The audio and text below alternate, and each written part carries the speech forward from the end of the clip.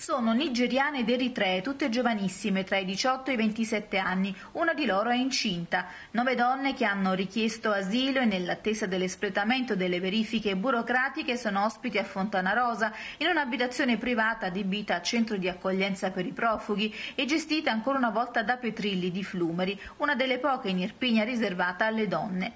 Le ragazze si vedono pochissimo in paese poiché la struttura si trova in periferia, dunque non hanno granché modo di uscire.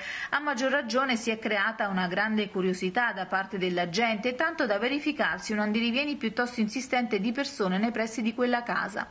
Forse questo eccessivo interesse, a tratti un po' morboso, ha portato le ragazze ad una certa diffidenza e a rifiutare di incontrare noi di Telenostra. Volevamo documentare una delle loro storie, immaginiamo difficile e tormentata, in particolare quella di Michelle, che parla anche l'italiano, perché le donne eritree in genere sono molto colte e parlano più lingue.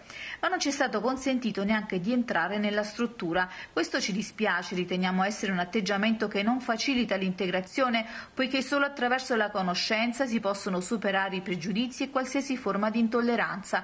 Un concetto questo promosso con forza dal Movimento per i Beni Comuni Arambè, che ad Ariano ai principi di agosto ha tenuto un'iniziativa proprio per far incontrare i migranti con i cittadini, far conoscere le loro vicissitudini e frenare moti di odio razziale.